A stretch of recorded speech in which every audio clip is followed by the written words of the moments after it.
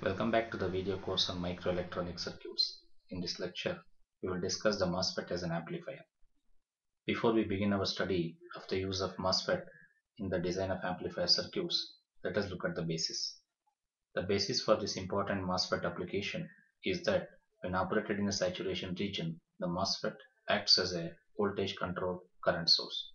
That is, changes in the gate to source voltage VGS give rise to changes in the drain current ID.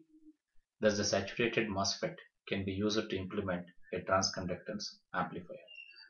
However, we are interested in linear amplification, that is, in amplifiers whose output signal is linearly related to their input signal. The technique we will utilize to obtain linear amplification from a fundamentally nonlinear device is that of DC biasing the Mosfet. We apply appropriate DC gate source voltage and a corresponding DC drain current can be obtained. Further, superimposing the AC voltage signal to be amplified VGS and the DC bias voltage VGS. By keeping the signal VGS smaller, the resulting change in the AC drain current can be made linearly proportional to AC input voltage VGS. Before we discuss the small signal operation of the Mosfet amplifier, we will discuss the total or large signal operation of the Mosfet amplifier. We will do this by deriving the voltage transfer characteristics of a commonly used Mosfet amplifier circuits. The basic structure of the common source amplifier is as shown in this figure. The AC input voltage is applied at this point. So the input voltage is applied with respect to the gate and source. Therefore, VGS equals VI. The AC output voltage is measured at the drain point with respect to source. Therefore, the voltage at the drain and source is taken as VDS, which is equal to V0. Before we go to the drawing the transfer characteristics, let us analyze VDS versus ID characteristics of the Mosfet. The drain characteristics can be plotted as shown here between VDS and ID for constant gate source voltages. So the VDS is taken along the x-axis, the drain current is taken along the y-axis, and the corresponding gate source voltage is fixed for each and every values of VDS and ID. So we obtain a families of curves shown here. Then we can see that if we apply a Kirchhoff voltage law from VDD to ground, we obtain an equation given by VDD equals IDRD plus VDS. This is a straight line equation. If we can represent this equation on this drain characteristics, we obtain the red color line shown here. One of the point on this extreme end on this line is VDD. We can obtain this by making ID as 0 in this equation. Similarly, the another extreme end can be obtained by making VDS as 0 in this equation. So we obtain the coordinates of these 2 points of the straight line. The coordinate here is VDD comma 0 and the coordinate on other end of the line is 0 comma VDD over RD. If you can observe here, the variables of this straight line are VDS and ID. The variables of this Mosfet is VDS and as well as ID. Therefore, superimposing the drain characteristics and the DC load line, we can find the intersection points. Each and every intersection point is important for us because at every intersection point we can obtain the corresponding output voltage. For example, for input voltage VGS less than or equal to threshold voltage, the transistor is off, so output voltage equals VDD. We obtain this point. As input voltage keeps on increases, we can see that the intersection points moves above on this load line. For VGS as VGS1, the intersection point is here, corresponding output voltage decreased. Similarly, for increase in VGS, say VGS2, the intersection point is here, corresponding output voltage has been decreased further. So as we keep on increase the input voltage, corresponding output voltage keeps on decreases. So this explanation can be translated into the characteristics called as transfer characteristics.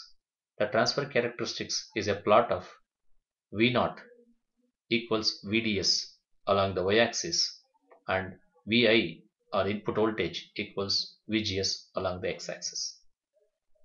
Now you can see that for input voltage less than or equal to threshold voltage, the output voltage is at VDD. So this can be even explained from the circuit. For input voltage lying between less than or equal to the threshold voltage of the device, the output voltage will be at VDD since the MOSFET is off. So the point here for VGS less than or equal to VT, the output voltage is the point is at VDD. The same thing, same point can be expanded to the segment X and A, or from this vertical line to the point A. So this in this piece, there is no current flowing through the MOSFET. So we say that MOSFET is cut off. Now further, if input voltage is increased beyond threshold voltage, corresponding output voltage decreases. So from point A onwards, the output voltage decreases. Now we can show this, we can obtain the mathematical equation governing the point A till point B. Before we go to the point B, let us try to obtain the mathematical equation that governs A to B. As we know that V0 equals VDD minus IDRD. Upon simplifying this, we can obtain V0 equals VDD minus IDRD. In this A and B point, the MOSFET is in saturation. Therefore, the saturation current flows through the MOSFET. We can replace the drain current here with the saturation drain current. From that, we can obtain the expression for the output voltage governing the A to B curve.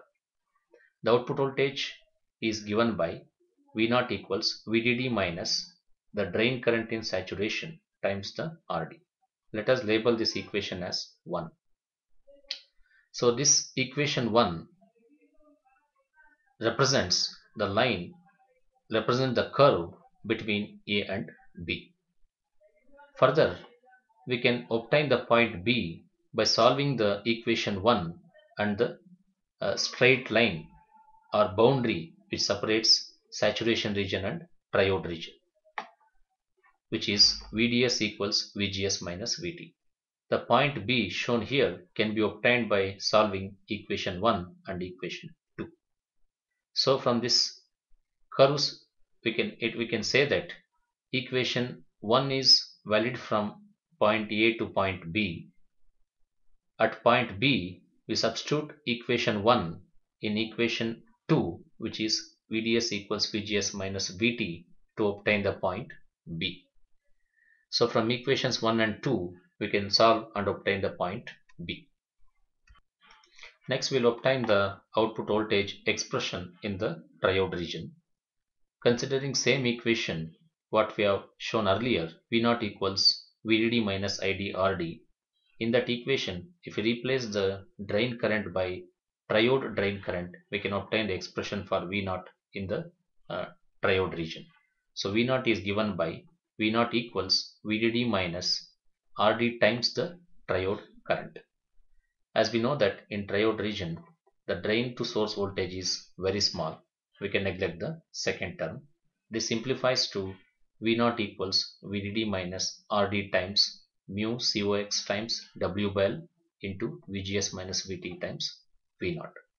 If we can recall the expression for RDS, which is equal to 1 over mu COX times W by L into VGS minus VT, if we can substitute here RDS as 1 over this expression mu into COX times W by L into VGS minus VT, we obtain output voltage into 1 plus RD by 1 over RDS equals VDD.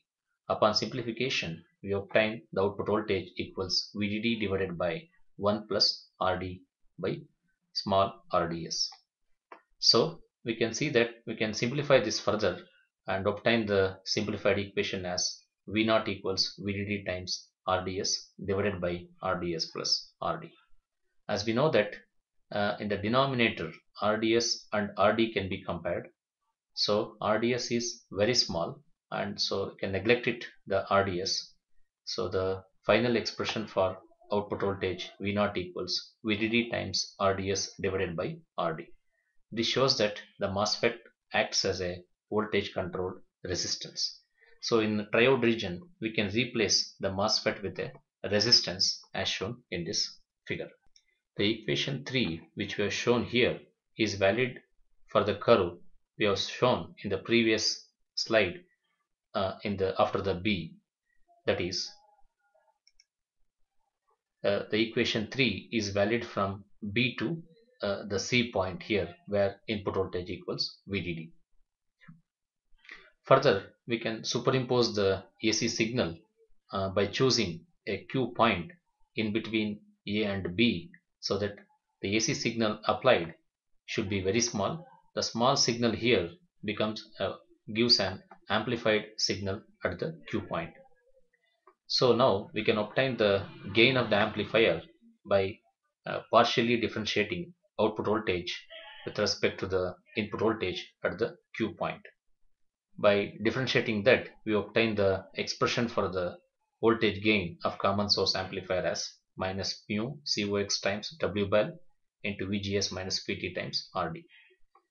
So VGS equals input voltage at the Q point. We can replace VGS as VIQ. Also, we can make a note here, the gain is negative.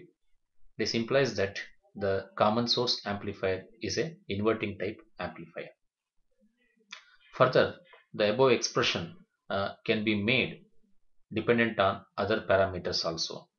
Let us consider the drain current in saturation where ID equals VGS half of mu COX times WL into VGS minus VT the whole square. If we remove the square here, the square root can be incorporated into the ID and as well as the constant parameters.